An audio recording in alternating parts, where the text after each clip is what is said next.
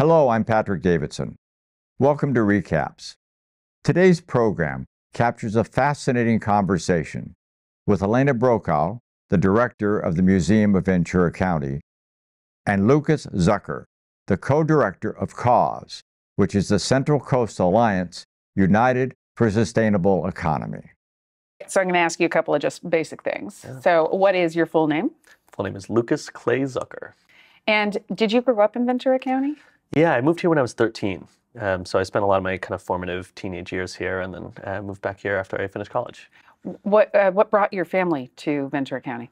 So my mom got a job here at UCSB, and of course Santa Barbara is super expensive, so we lived in Ventura. But yeah, we lived before that. Most of my early childhood was in Oakland, and my mom was she was a grad student at Berkeley, and single mom, grad student, so couldn't afford to live in Berkeley, so we lived in Oakland, and then when she got a job at the university, then we came here.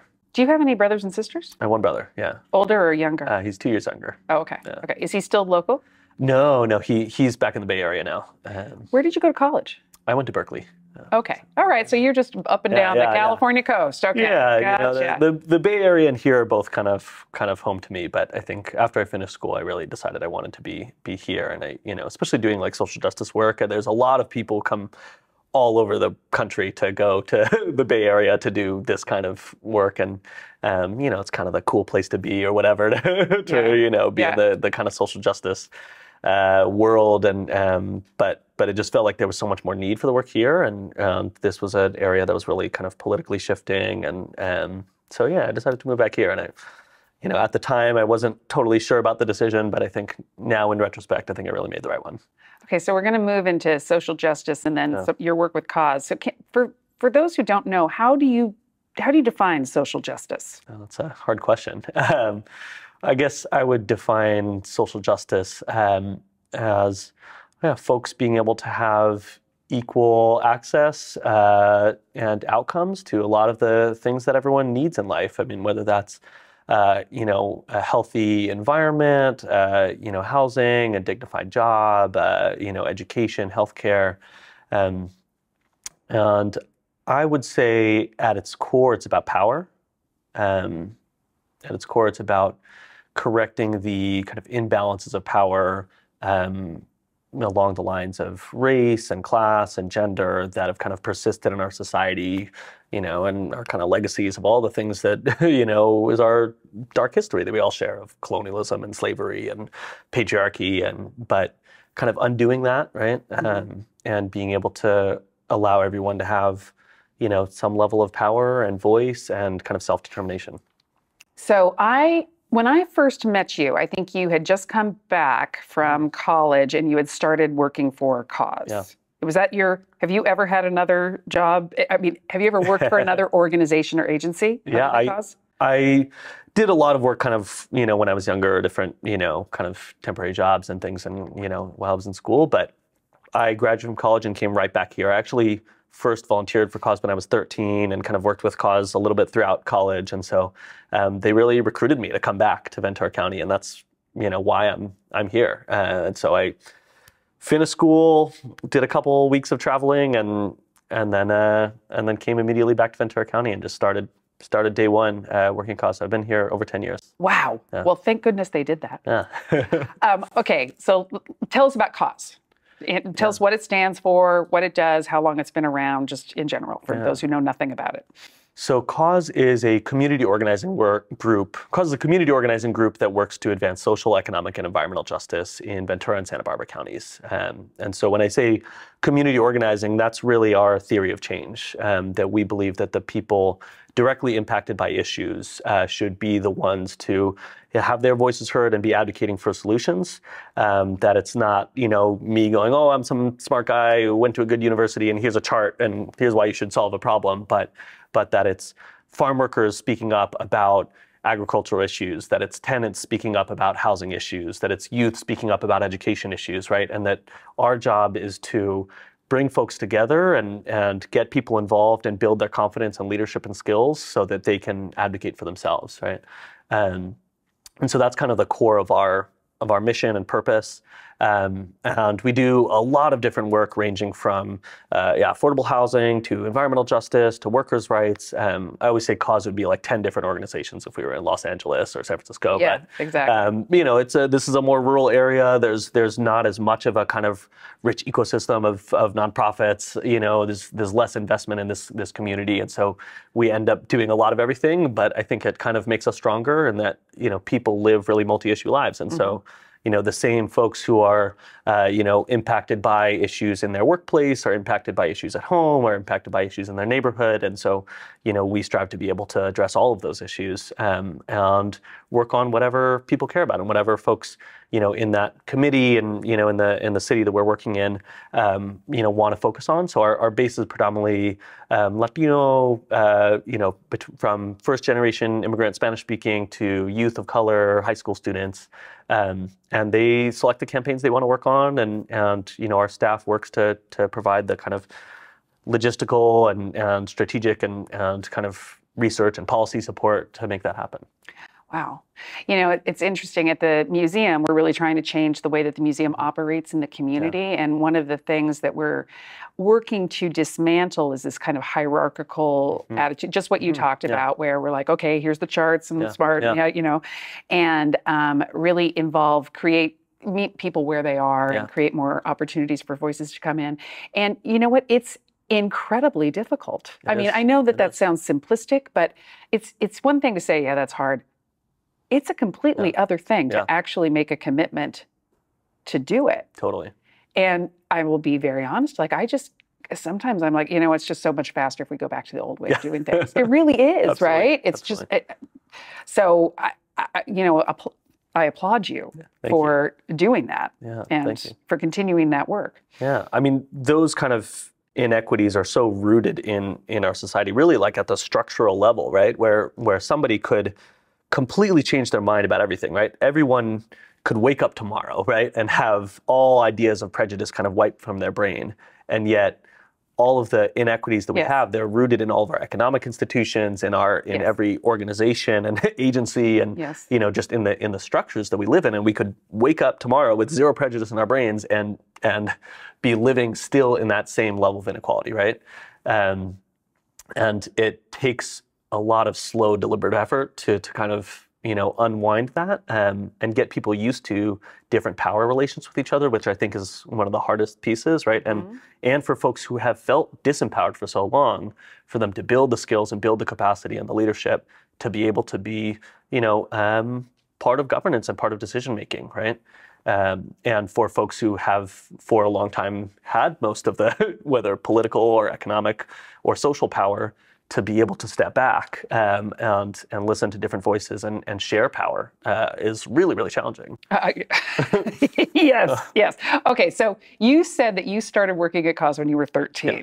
So how did you even become aware of it, and how did you know that you wanted to be involved in that kind of work when you were so young? And I mean, weren't you playing video games? Yeah, I was lucky to have a family who, you know, my mom was very, you know, involved in community activism and organizing. And so I was kind of exposed to those ideas really early on. You know, I don't think that's destiny. And my brother works in restaurants and grocery stores. Like, he's a totally different path, you know, but I definitely had the opportunity to be kind of exposed to those ideas and those organizations. And so Marcos Vargas, the founder of Cause, connected with my mom. He told me, or actually what happened is in 8th grade, I had to do community service for school, and I was going to do something typical like beach cleanups or something like that. And you know, my mom was like, "That's stupid. You should, you know, do something else, right?"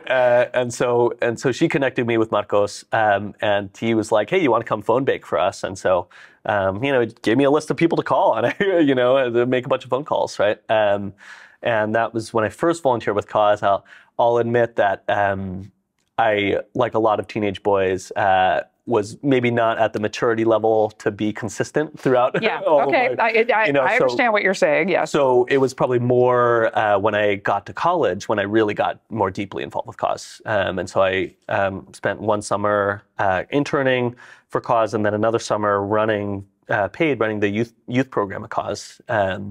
And so then after I was ready to graduate, then Cameron, who was another one of my mentors at Cause, was making the hard sell to me to come back to Ventura County, and ended up here.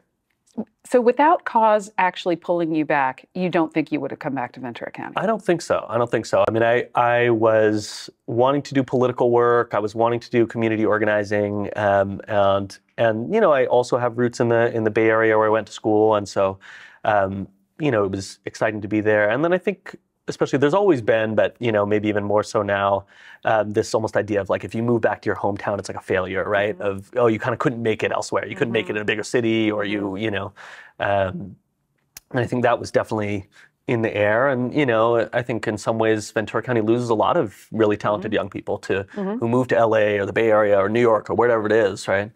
Because they want to be in a more urban environment where there might be more economic opportunities and things like that. And so I think if it wasn't for Cause, there wouldn't have been that pull back here. And I think Cause really, made the case to me that there was so much to be changed here, and Ventura County was on this kind of cusp of political change, right? That it was really kind of shifting, and the demographics were shifting, and kind of the political landscape was shifting. And to be part of that, I could be part of something a lot bigger than I think in, say, a bigger city where there were a lot of people doing that kind of social justice work, a lot of different organizations, that the work was more needed here.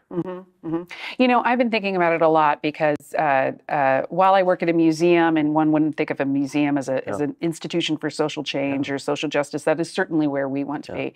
And you live in the world and you see a lot of systems that are, broken or whatever, or have a lot of problems, and it feels so huge to try to tackle those things. And I feel like Ventura County is a size where you actually can make a difference. It's something about being just under 1 million.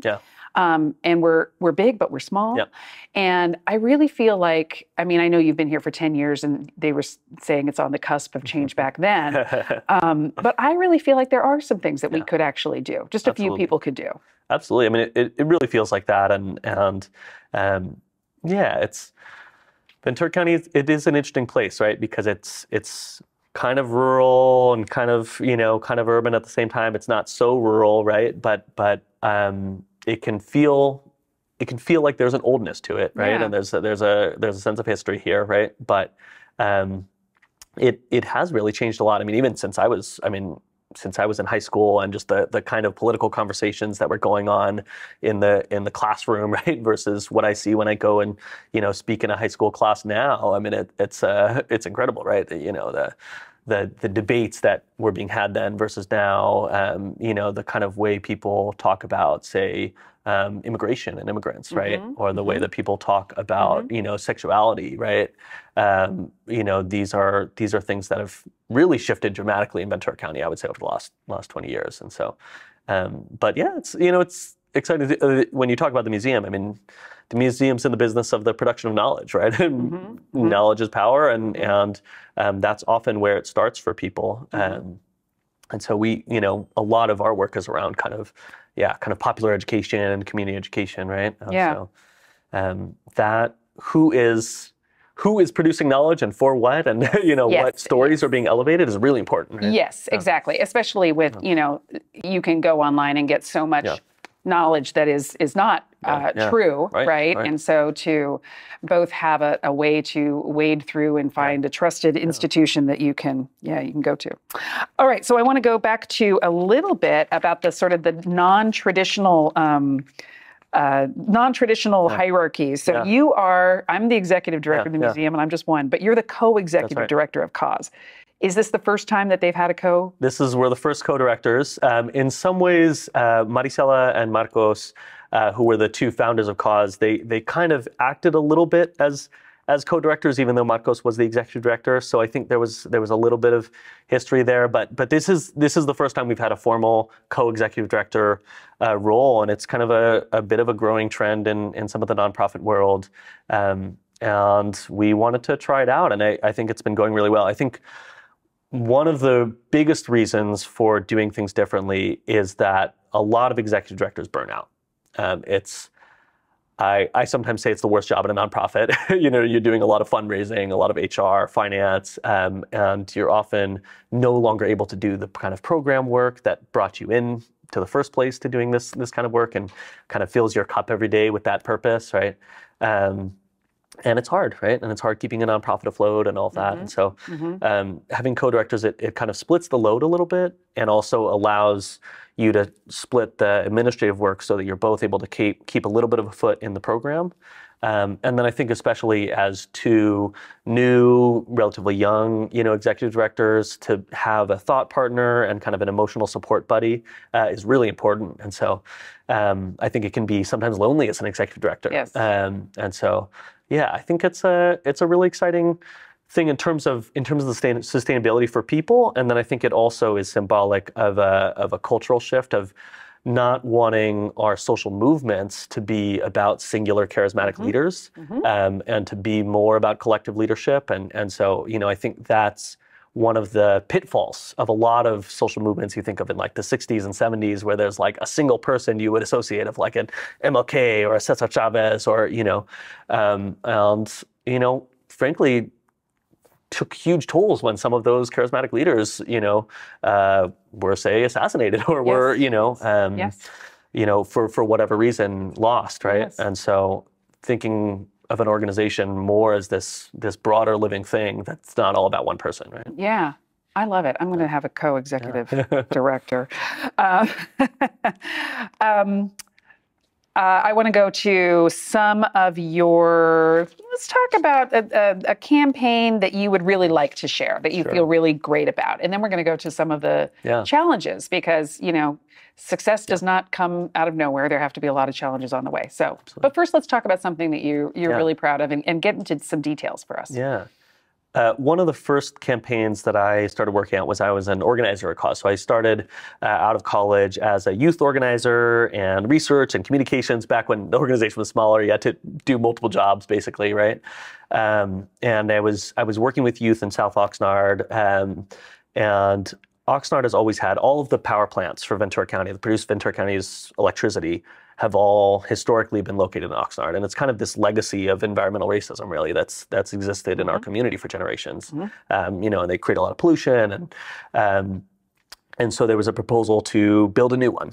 And a lot of folks in Oxnard were fed up of feeling like Oxnard had been the dumping ground of a lot of heavy industrial pollution that a lot of the other communities in Ventura County that are more affluent, that are more white, would never have allowed, right? And so, people were organizing and wanting to fight back against this. And I was kind of the main organizer on the ground at the time. And people were coming out to these hearings. The state ultimately was making the decisions. It was like the California Energy Commission. We had hundreds of people coming out to, hearing after hearing, and this took place over several years. And we did everything from, legal work to, communications and getting things in the news to raise the profile of the issue, to, even did a civil disobedience. And a lot of it was really led by, these young Latino women in South Oxnard. And so they were taking on this huge corporation. So NRG, they're the largest operator of power plants in the United States. They were the one proposing this. And, up against this working class immigrant town, a lot of folks who work in the fields, kind of this David versus Goliath fight that, frankly, no one expected we were going to win. And as we got kind of halfway into this campaign, as I really understood the stakes and I understood the odds against us, I actually was kind of full of regret. I was like, oh man, I've kind of like gotten this organization really invested in this fight that we're probably going to lose, against this huge, powerful and wealthy opponent. And if only someone had explained to me early on that we were, up against impossible odds, I don't know if we would have, taken this on. But somehow we were kind of able to turn the tide, and through a lot of organizing, a lot of people power, a lot of willingness to kind of take bold action and kind of raise the profile of this issue. And we were starting to get statewide and national media, and people were kind of jumping on board. And ultimately we won, and we were able to kind of defeat this company and stop that power plant from being built. And it was kind of seen as this turning point in kind of California's like energy policy, where people were saying this was going to be the last fossil fuel power plant built in California. So it was a really exciting thing. And I think it really, showed the power of the community in Oxnard, and the power of so many people who are involved. I mean, really hundreds of people who made up this campaign to take on impossible odds and win. That is amazing. What a great story. And I liked about the story that there was, you were sure it wasn't going to work. And then at that point, you didn't know where you were in this whole thing, right? And that's one of the things about living. When we look at history, we know what the story is, and we can see it. There's a beginning, a middle, and an end, and then it goes on again. But we have no idea where we are in history right now. Totally. We have no idea. Totally. What point we're at. Yep. And it gives me, it's like we were saying before, it gives me some solace, because it can be hard looking at all of the things that are not going great and things that are going wrong. But the story's not done yet. Yep. Absolutely. And often the pendulum swings, right? You make victories and then there's backlash, and you take 2 steps forward and 1 step back. But yeah, being able to take the long view in history and see your work in that historical context, like doing environmental justice work in Oxnard, I think of reading the book Strategies of Segregation, and in maybe the first chapter, it's near the beginning, it talks about people in La Colonia in Oxnard fighting against kind of the town dump being put in their neighborhood. And before anybody really had the terminology of environmental justice or environmental racism or anything like that, one of the first ever really social movements and acts of resistance and acts of community organizing in Oxnard was about that, right? It was actually about environmental justice, right? Right. Without the terminology of it. Yeah. He came and spoke here at the museum. I don't know if you knew that. So can you look back on that, on the fight in Oxnard over the power plant? Can you see where the turning point was within the campaign? Yeah. I think the turning point for us was really the willingness to be bold and do a civil disobedience. And we a bunch of young people in Oxnard really shut down this California Energy Commission hearing. And so it was a little bit of, people may not like to hear this, that sometimes what it takes to kind of flip the table when the kind of deck is stacked against you is a willingness to not play by the rules, and I think doing that civil disobedience is what raised the profile of the fight to be seen outside of Oxnard. Because I think the big problem we were having is the decisions were all being made in Sacramento, and the people who cared about it were all in Oxnard. And there was almost no visibility of the issue outside of the community. And so once we did that, that was where it started getting, the LA Times covering the issue on like a weekly basis, and it was starting to kind of pick up steam. And the president of the Senate, got involved, and there was kind of increasing attention and an increasing profile, right? Because the community was willing to be so bold and kind of put themselves on the line and say, this has been going on long enough, and we're willing to break the rules, and we're willing to, really risk more to show how much we care about this fight. That is because, I've worked with Cause, and Cause has worked against me at times, because I used to work at the city. Yeah. And my first experience with Cause was the advocacy for a public park on the avenue, and the city leaders were not on board with it, and that park would never be there without Cause. Absolutely, 100% would never be there without Cause. And there's some other things that also wouldn't be there without Kaiser and their commitment to their zone funding that they put in.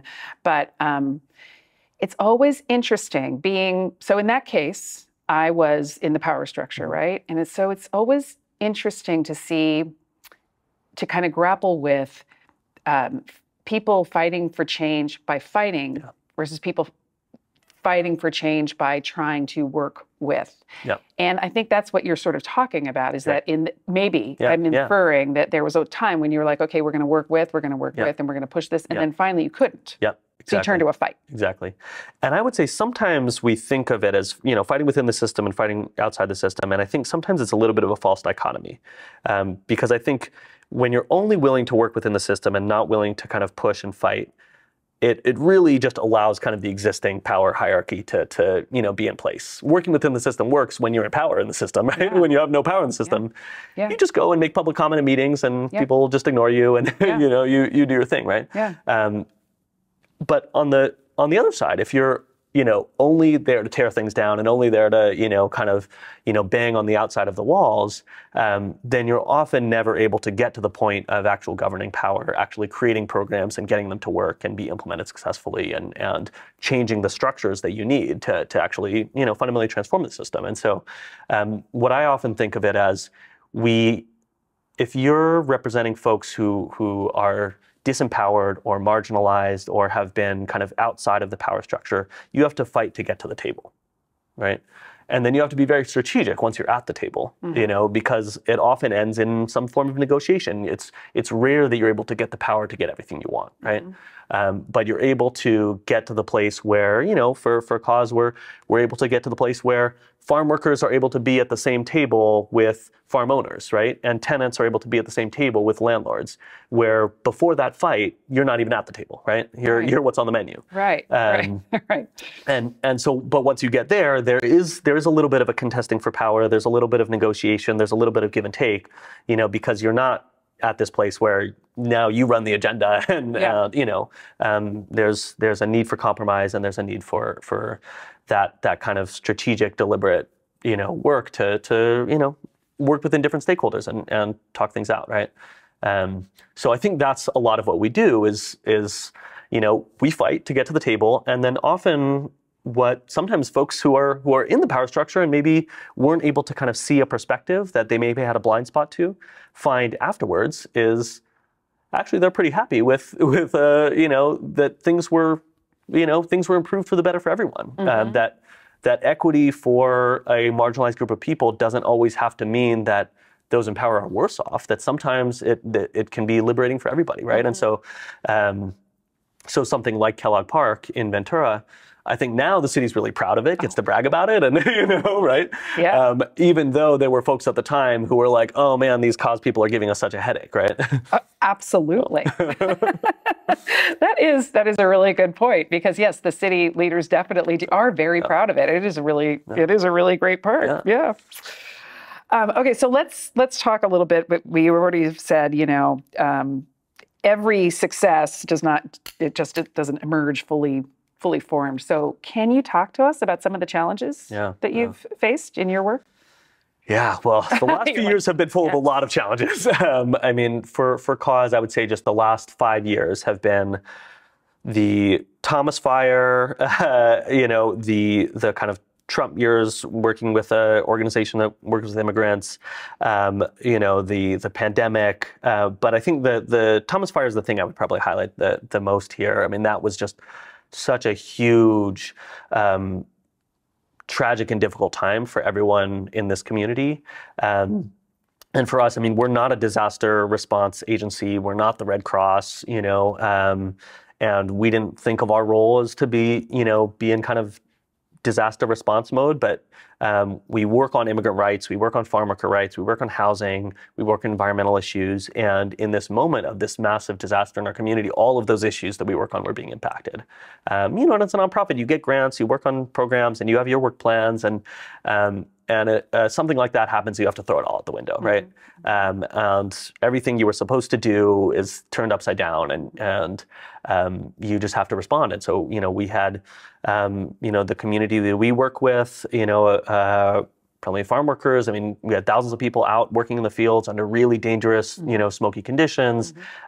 You had our base of often low-wage workers who are often undocumented, excluded from unemployment benefits, and so all of these people lost work, from people who worked up in the hills as domestic workers and housekeepers and landscapers, where the fire was burning, to people who worked in Santa Barbara and the freeway was shut down and you couldn't get there, and hotels and restaurants, to people who worked in the fields when the conditions were too dangerous to work, and basically were excluded from the safety net, excluded from FEMA, excluded from unemployment insurance, right? You had housing stock being demolished. You had, environmental issues that were not necessarily being communicated to people. Notices being put out only in English about things like, you can't drink the water because the water is unsafe to drink, and this is only going out in English, right? And so we basically had to respond in all these different areas, and it was a hugely stressful time, I think, for everybody, right? But we were able to work with some of our partners like MyCop and FLA, distribute thousands of N95 masks out in the fields and in the community, to start the 805 Undocu Fund, which raised over $2 million in financial support for people excluded from the safety net because of their immigration status. Did a lot of that kind of language access to emergency information for our communities, and ultimately I think it was really transformative in policy. I mean, the aftermath of the few years after that, you saw county hiring Spanish-speaking public information officers. You saw a couple different state bills that came from our state legislators about language access and culturally inclusive emergency planning. Cal OSHA passed worker safety standards for wildfires and outdoor workers. The state has begun to try to start kind of piecing together some more of a safety net where the federal government is not providing a safety net to immigrant families, and there's this much broader campaign called Safety Net for All that's kind of pushing for that. And so there's all these really incredible things that happen in the aftermath. But when you're in it in the moment, I mean, it just feels like you're just way too small, right? And way too unable to compensate for the shortcomings of government, the shortcomings of systems that are intentionally excluding, thousands and thousands of people in our community from the most basic support during a just huge disaster that's impacting everybody. And it feels incredibly overwhelming and stressful. And it's a real strain on organizations, and it's a strain on, your sustainability and the people who are in that work, and everyone's burning out, right? And it's hard to kind of keep going, right? Yeah. Well, just talking to you about it sort of takes me back there. Yeah, you can smell the inside of an N95 mask, right? I mean, that's the thing that the memory that most comes to my mind is that smell, right? It's a very distinctive. Absolutely. Okay, so you do really, really, really tough work. So when you are feeling, I don't know, like you're tilting at windmills, right, and you're not able to move things forward, what do you do? How do you take care of yourself, and how do you get yourself back? Prepared to fight the fight, or whatever, make the difference? I'd say a few things. One, we're lucky to live in a beautiful place. So sometimes I just go to the ocean and, get some fresh air to clear my head. I think it really helps that we've got an organization with a lot of camaraderie, and none of us can really do this alone. And so, having an organization that's made up a lot of people, both staff and non-staff, who are able to kind of pick up the slack for each other when one person just is feeling burnt out and needs to take some time, I think is really important, to remember that it's not just you in the work. I think another thing that I really try to remember is, for us, it's never about any particular policy victory. It's never about any particular program or this park or this bus line. I mean, it is, right? And those are really tangible, concrete things. And it does help keep me going to go walk down to Kellogg Park and be like, that park would not be there if not for the sometimes grueling work of our organization, or that bus line is, there because people fought for it just like this. And sometimes it felt like the odds were stacked against us. But I think more than those concrete victories, it's about the people built during the process, right? It's about the people power, about the leadership development, about the people who have that moment that clicks in their mind when they see, this is about something bigger than me, and I am actually more powerful than I thought I was. Someone who's a young person, a farm worker, a renter, a housekeeper, who's thought of themselves as someone whose voice didn't matter, who all of a sudden is able to see that moment where they're in the room with 50 other people just like them, and they see the people up on the dais and they're looking kind of scared of them, right? And they're like, wow, we're actually powerful. And that transformational moment, even if you end up losing the campaign in the end, that transformation can't be undone. And that leadership development of that person is almost the outcome more so than the law you pass, the ordinance, whatever, the program. The last thing I think for me is I'm a total history nerd, and so I like to view things in the grand scope of history. And so sometimes when I'm feeling really burnt out or frustrated about what's happening in this moment, I like to crack open my history books and just read a little bit. And I think it's both remembering that perspective of like, okay, what's really going to matter in the 50, 100-year scale, but also remembering how far we've come, right? And that there are, there are so many parts even of this community here in Ventura County where, 100 years ago, someone like me wouldn't have even been able to like buy a house here or, be in this place or, that the level of inequality along racial or gender or economic lines was so much greater. And yeah, where people in, say, the Chinatown right here next to the museum, right, were facing just extreme persecution, right? That puts it into perspective of all the people who kind of fought before us in often much worse conditions than we're fighting, right? Who risked their lives and, had death threats against them and all of that. And who, are the giants that we're standing on the shoulders of, right? And that we owe it to them to keep that up, right? And to continue that fight and keep that, train of progress moving forward. Oh, I love that. I think that's one of the reasons that the museum is so involved in celebrating the 150th anniversary of Ventura County is, it's great to celebrate and everything. It's great to have something to rally around. But it's really that I think most of us walk through life feeling like it's always been this way and it always will be this way. And we both have kids and our kids are growing up vastly different circumstances than what we grew up in, and just in the most simplistic ways.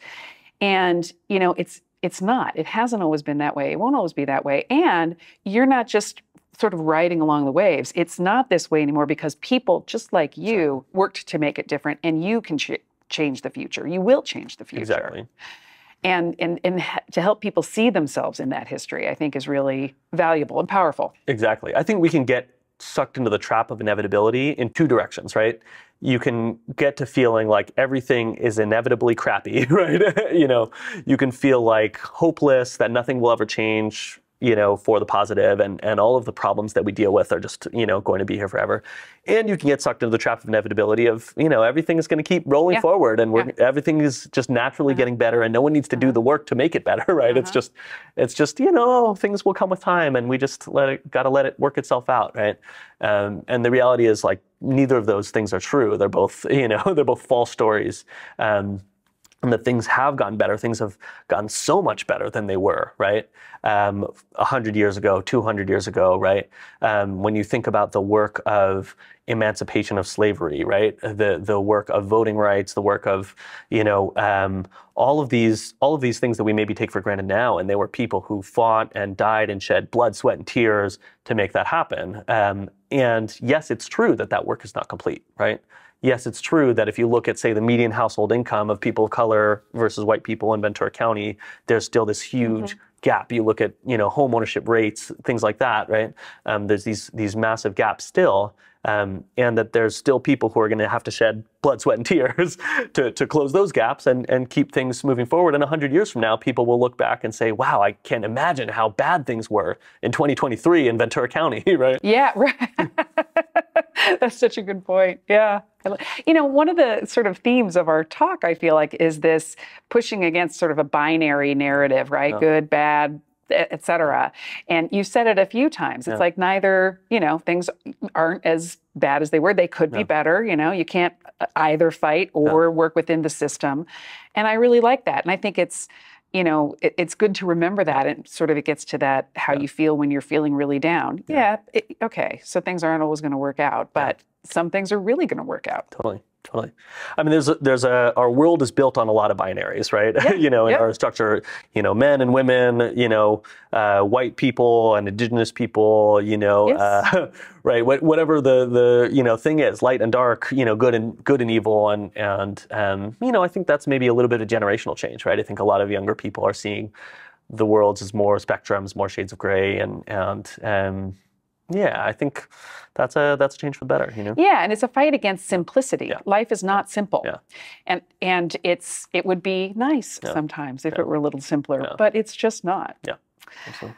All right, let me make sure. What else do you want to talk about that I have not asked you about?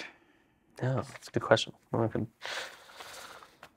want to ask you about what cause is working on right now. Sure. And then I also want to say, we're talking about the past 150 years of history. What would you what do you see in the next 150 Oh, years? all right. Okay, that's a big question, or maybe you can just answer it from a cause perspective. Sure. All right.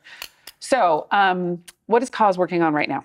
So a lot of what we're working on right now is around housing, and the housing crisis has just kind of spiraled out of control to really unsustainable levels. And in this community, I mean, really all over the world, but certainly here in Ventura County, and for so many people who are renters, right, and maybe will never be able to have the wealth building of homeownership, or struggling with their rent rising every year.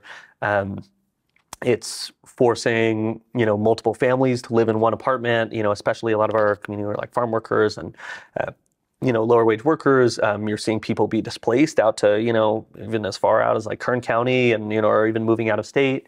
And, people having to devote so much of their income to rent that they're not able to afford other just basic necessities, right? They say the rent eats first, sometimes before your family can even buy groceries, right? So we've been doing a lot of work around strengthening tenants' rights, and working to increase the protections for tenants against unfair evictions and extreme rent increases. At the city level, at the state level. We've also been working on how do we address also the long term, right? The tenants' rights is a little bit of how do we keep people sheltered through the storm, right? And then part of the long term is how do we get affordable housing built, and how do we get funding for it? How do we get it permitted? How do we get it on the ground? And that's the work of many years, but doing some great collaboration with some of the affordable housing builders in the county, and kind of looking at how to make that more possible. And so it's housing is in so many ways it's like at the one of the core things in terms of racial inequality that's always persisted, right? You think of some of the worst like racial covenants and redlining, right? That those legacies are still with us, even if those those laws are no longer in effect. You still see this massive gap in homeownership rates and things like that, right? And so we see that as part of the continuing work of kind of undoing that, right? And making sure that everybody deserves shelter, everybody deserves a roof over their head. And that's so core to people's health and economic well-being. So that's a lot of our focus right now. Okay, so I'm going to ask a different question. So another reason that the museum this is not for the video, but just to give you some context, another reason that the museum is so involved in the 150th anniversary is that we do consider this the launching point for an ongoing organization structure, loosely organized group of people that I call Ventura County advocates that are working on a variety of different levels to make Ventura County a better place. That's as far as I've gotten. And I picture it as a set of, in my mind, it's made up of equal parts of leaders and legends and what I call fighters, right? Because everybody has to be at the table together. Otherwise, you're on the menu, as you said. And I guess, we are at this moment. So here I get to my question. We are at this moment in time. If you could guide the conversation about the fight that this county could really make a profound difference in, what do you think it should be? Should it be housing? Should it be bigger than that? What do you see? Yeah, that's a great question. I mean, there's so much that needs to be done. It's hard to say where to start. And I'm reluctant to say kind of one issue but I think something that's been central for our work, and something that I think is central to kind of some of the identity of Ventura County is around agriculture and kind of the well-being of farm workers. I think that you look at some of the earliest kind of political struggles in this county's history, things like the Japanese-Mexican Labor Alliance and this like 1903 strike of sugar beet workers, right? And that have defined things in our county's history. I mean, a lot of the other issues we have, certainly we have housing issues, as do so many other communities, right? Certainly, we have environmental issues, as do so many other communities, but agriculture here is something we've played such a big role in history, from the founding of the first multiracial farm worker union in Oxnard to, Cesar Chavez before he started the UFW, working in Oxnard. Yes. these are places where Ventura County has actually shaped the course of U.S. history, right? And that's really incredible. And so I think, if I was to think of a place that would really be transformative, that would make me feel like, Ventura County is moving forward, right?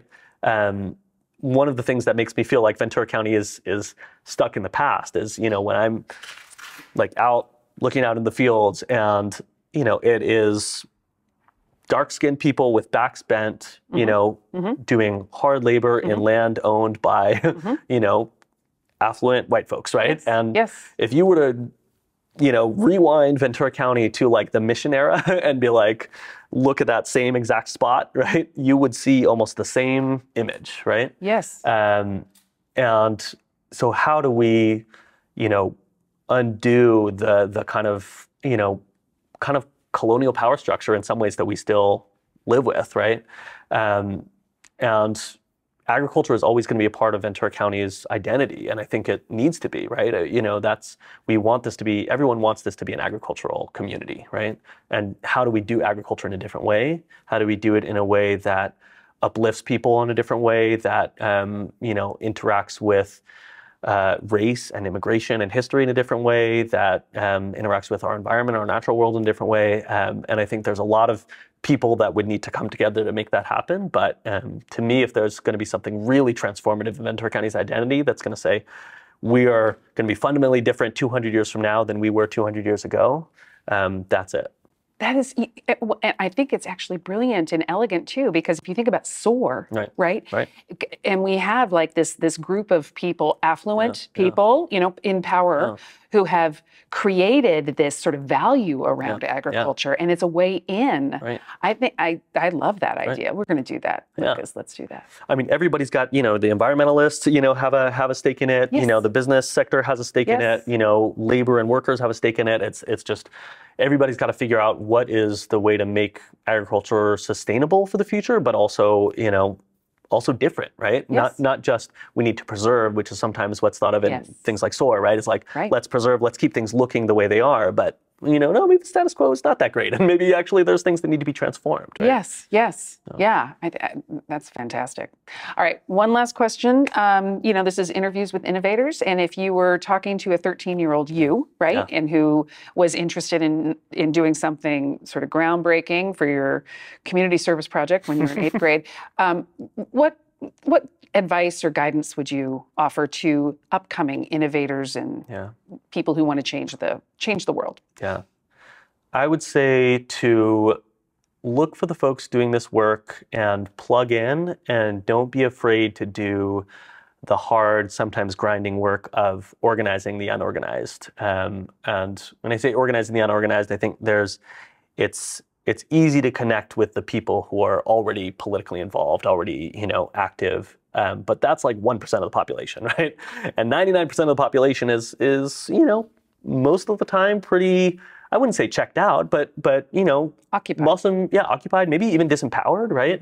Feels like their voice doesn't matter. There's nothing for them to do. And I kind of had a choice that I made when I was younger of, I thought, okay, maybe I was drawn to like, going to DC or doing some, something there that you see on TV and seems glamorous and seems flashy, and what I found, I did a semester in Washington DC. I hated it. It was, it was not for me.